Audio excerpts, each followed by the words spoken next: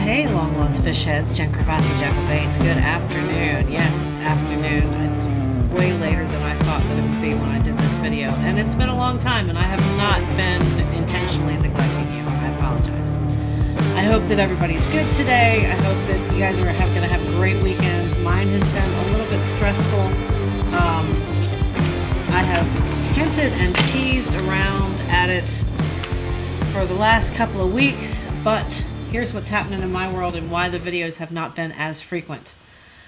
I am in the midst of orchestrating a cross-country move. Jekyll Baits is moving. We're moving to the north central Georgia area. And very exciting, very stressful. Selling a house, buying a house, trying to do it in a very narrow window of time is yeah, it's crazy. Hey, can you get the door? The roofers are here.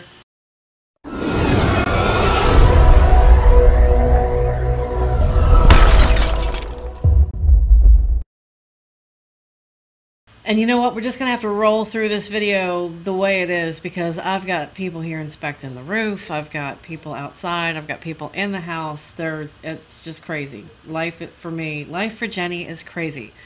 It's going to get less crazy, but we have to get over that hump first. So what we're going to do today is, instead of doing a lengthy spray session with people on top of the roof, we're just going to do the pieces that I have in front of me, which are really cool pieces. So again, thank you so much for bearing with me through the last couple of weeks. And it's going to be a couple more weeks. The videos are going to be spotty. I had an entire list of stuff that I wanted to share with you guys in the YouTube community, all my fish heads, but some of that's going to have to wait until I get into the new studio. There's being a studio built from basically like the ground up.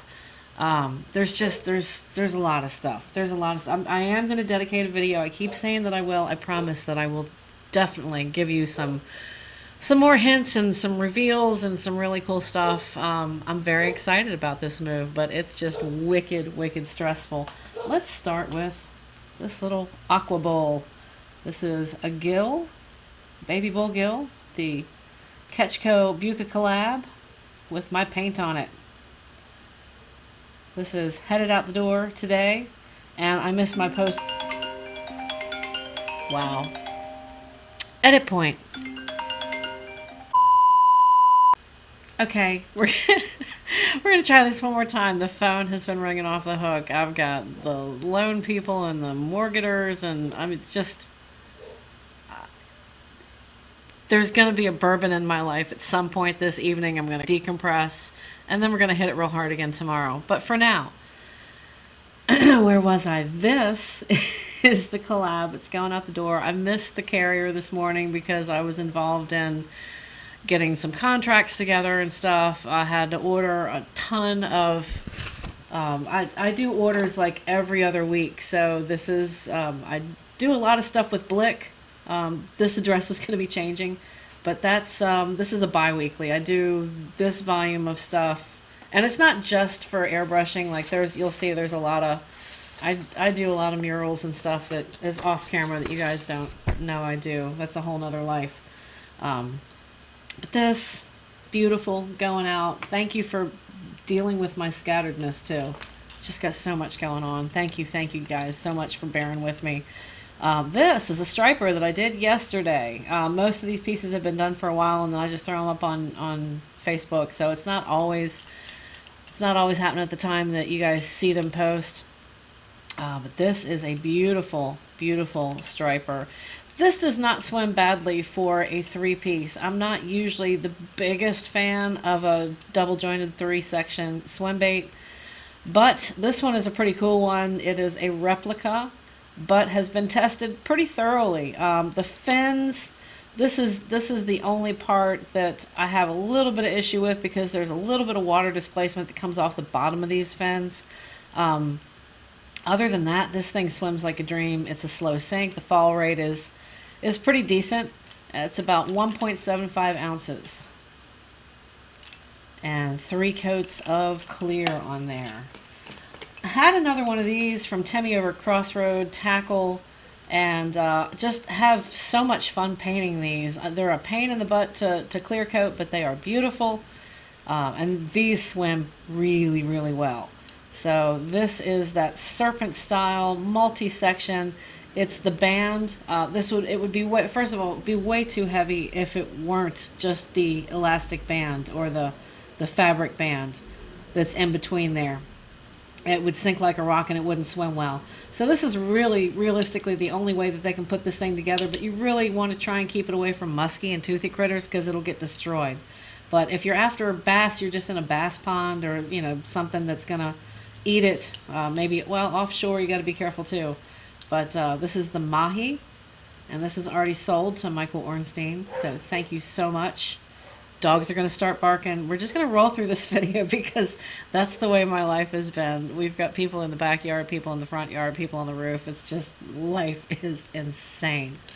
And then I've got this 3-piece. See, I'm trying to keep it all together for you guys and tie everything in. This is the trifecta. This is going out to Nick Riley. And these things have not always been the easiest to acquire. And thank God, and I'm really, Tim, you're my savior. If you're listening to this video, then shout out to Tim over at Crossroad, because he has saved me arse a couple of times this year. And for big orders that I had that I was just not getting stuff from overseas and had ordered twice. And Tim, I still have stuff at the border. I don't know about you, bud, but I still do. But these, oh man, these are so cool. So I discovered these when I entered a contest for Johnston Lures up in Canada, and I ended up winning the contest. It was the first contest and actually the only contest I've ever entered. But there were 2 prize winners. I was one of them, and part of my prize winnings was all these really cool swim bait blanks, these solid gliders. And these will dive down 3-4 feet or so. And he had me do a brook trout and a tiger trout last time. And so we did a trifecta of baits this time. We have obviously the brownie. And let me pull this in decent light for you guys. This is multi-layering. This is that brown trout. Beautiful. If I sound like I have absolutely no idea what I'm talking about, it's just because my life has been so scattered the last couple of weeks. Trying to pull a lot of stuff together in a very short period of time can be exasperating, exhausting, and just make you want to start drinking at 3 o'clock in the morning and not stop until 3 o'clock in the afternoon, or vice versa, depending on what kind of hours y'all keep. This is the beautiful rainbow trout based on the one that I caught. One of my favorite patterns in the world to catch, eat, and release and paint. And then we're going to finish up the day with this beautiful juvenile cutty, little cutthroat. And if you guys are wondering how to get this type of an effect, it's a very light spray. And you know, on one of the last videos I mentioned that the Bloodline, there's like an expired blue that I've really been just eating up lately and just spraying just about everything with a little bit of that in the detail. Yes, I still have a favorite. It is still the Detail Black Magenta, but a close second is definitely this this expired blue that I've been using lately. But on this, it is Detail Black Magenta.